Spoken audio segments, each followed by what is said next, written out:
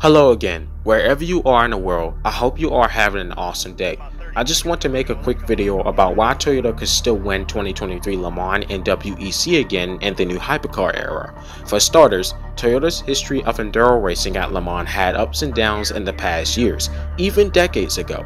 The #1 Japanese marque has shown European manufacturers and teams around the world how they've managed back-to-back triumphs since 2018. Toyota adopts as the #2 Japanese car maker to earn victory at the 24 Hours of Le Mans, and #1 was Mazda, which only won Le Mans one time in 1991. Then it wasn't until 27 years later that eventually Toyota made it to the top at Le Mans and stole the unbeatable crown from the big names of Corsa and Audi. Toyota's Le Mans history dates back to the 1980s when the Group C era was born and very popular, and since 2018, Toyota continues its winning streak at Le Mans up until 2022 with 5 straight victories in 4 years. However, anything can change in the blink of an eye this year, and since this year's competition is so huge and diverse of new manufacturers, they will challenge Toyota for its money. However, Toyota's 5 streak Le Mans wins have resulted in a controversial story, but still a significant success in the history books. So to justify Toyota might turn up their 6th streak in Le Mans and WEC again, it is because the Toyota Gazoo racing team is always building up new solutions for its resourceful technology in their race cars, and to achieve its goals. Unlike previous years, the 2023 WEC season welcomes several new factory competitors from Cadillac, Porsche, Peugeot, Ferrari, and many more that will compete against Toyota. As such, Toyota's goal is to stick to the winning lineup again with even stronger competition. It will force them to improve themselves and make the team and the GR010 hypercar stronger. Thus, the Toyota team showed us they've updated the GR010 for 2023 with some new changes made comparable to the 2021 and 22 versions. It seems to carry dive planes in the front to add more downforce, fresh new headlights, and cosmetic changes to the rear wing. A new replacement for the GR010 is unlikely for now. Given the fact Toyota will continue using the GR010 for another year seems like a reasonable decision. Since 2021, the car won 10 of the 12 races it entered for the first 2 seasons of the hypercar class. As expected in the last 4 years, 5 wins puts Toyota as the 4th marque in the world behind Porsche, Audi, and Ferrari. Although Toyota raced against so many manufacturers who have won Le Mans in the past, however, Toyota's 5 triumphs in Le Mans still tell a somewhat incomplete story to some fans. Many don't know how significant those wins are relevant until we see how they do against the more substantial competition this time. In those wins since 2018, Toyota hasn't faced competition from other major factories but only privateers entries in the LMP1 era. And since 2021, the opening of the new hypercar class only saw just small factory entries from Glickenhaus, Peugeot, and Alpine next to Toyota. So the billion-dollar question is, has Toyota ever been better at Le Mans than any factory they have raced?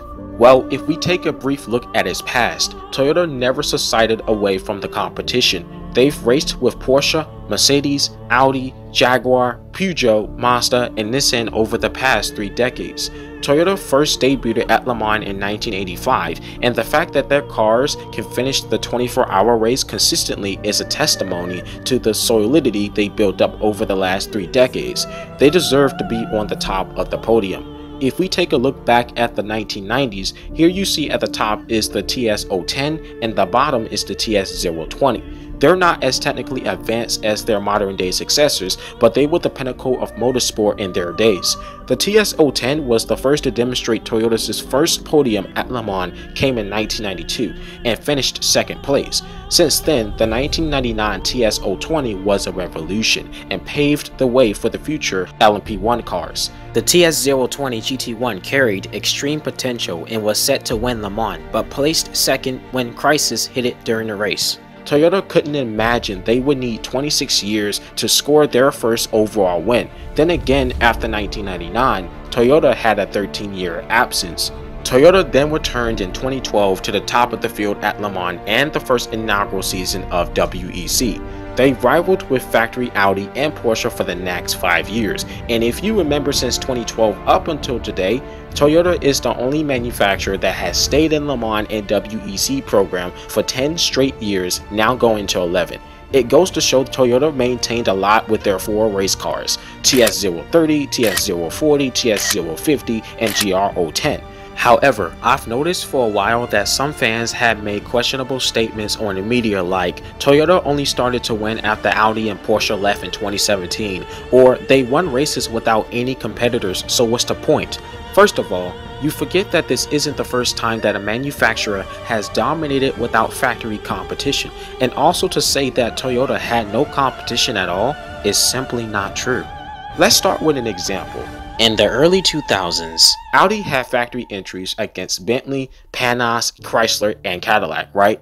But after the year 2003, those factory entries disappeared, and there was only privateer Pasquarellos until 2007, Peugeot rivaled Audi, followed by Toyota's return in 2012 and Porsche in 2014.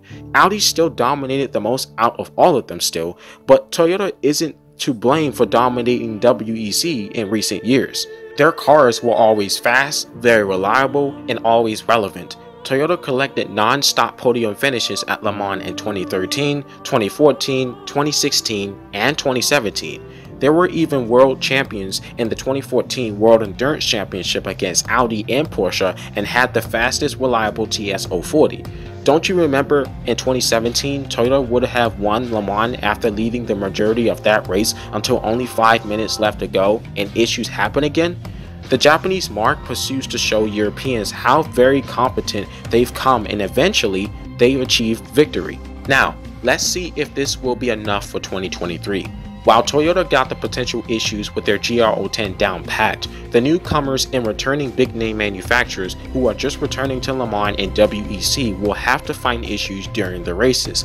Balance of performance will accommodate the cars, and most importantly, reliability will be a huge factor, and Toyota got that mostly covered because duh, it's Toyota, and they have a stronger pace. If anything, we can presume that Toyota has a greater advantage to win this season again. The other factory teams will have to turn up with their new machinery. Having a reliable car they understand well will be a real deal. All in all, we will have to watch and see if Toyota will take a defeat or earn another winning streak. Even though I will be rooting for other factory teams to contest for the victory, I have full respect for Toyota.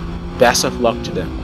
If you're still here, thank you all so much for watching this video. I really very much appreciate it. Don't forget to hit the like and hit the subscribe button to my YouTube channel. We are almost to 2,000 subscribers and we're trying to make that as soon as March hits.